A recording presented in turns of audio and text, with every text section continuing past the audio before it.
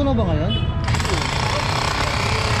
Hi guys, today is Monday, March 2. Nandito tayo sa likod ng Pasig Mega Market. So ito yung gagawin bagong parking lot dito sa likod ng Pasig Mega Market. So kasalukuyan na tinatanggal itong poste rito ng mga kasamahan natin sa action line para mapatag to, mapantay itong part na to. Kasi gagawin nga siyang parking lot or parking area para sa mga pupunta dito sa may Pasig Palengke.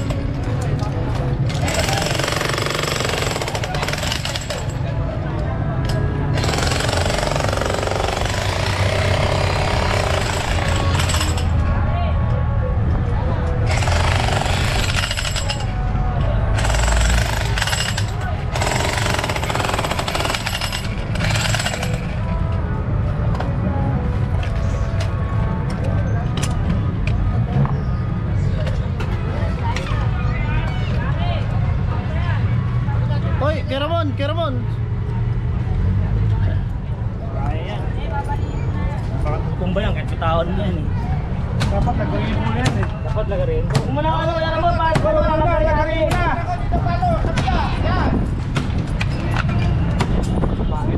Bakit na lagarin mo? Hirap na maglagarin mo eh. Ano, kulang?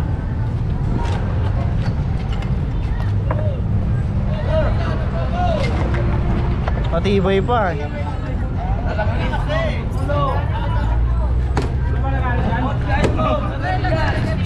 Bakit na mamaya na? Lagarin mo na kaya.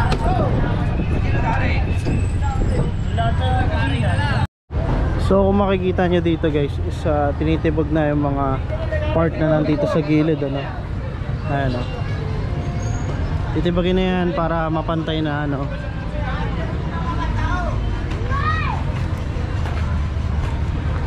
Ayan, at gagawin tong isang buong parking.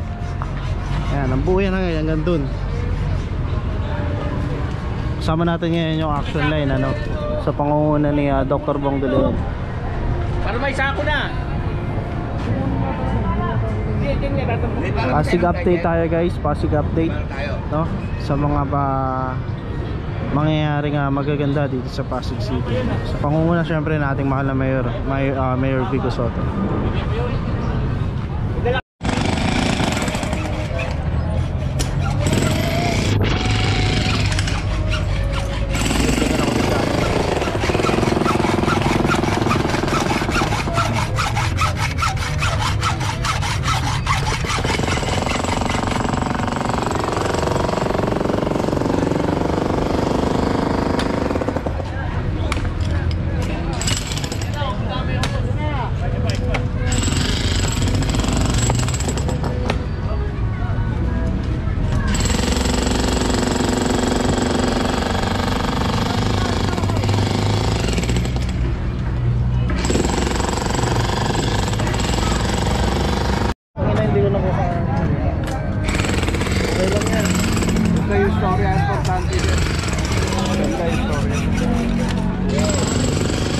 So bali ito guys is magiging bagong parang terminal na, no?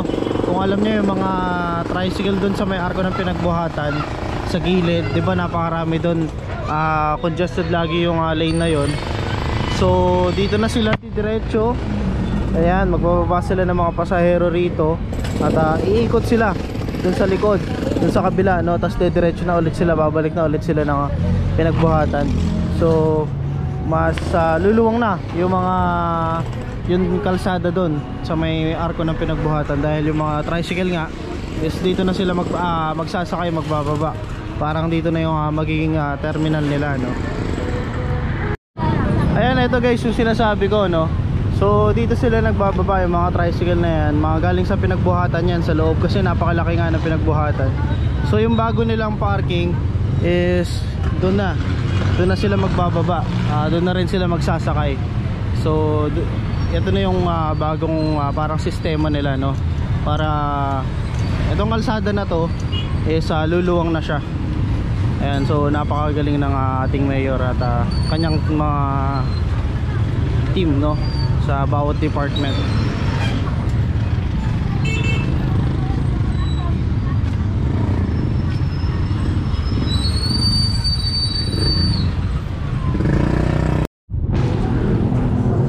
Sir, ano masasabi mo na yung mga tricycle dito ay bibigyan na sila ng parkingan doon?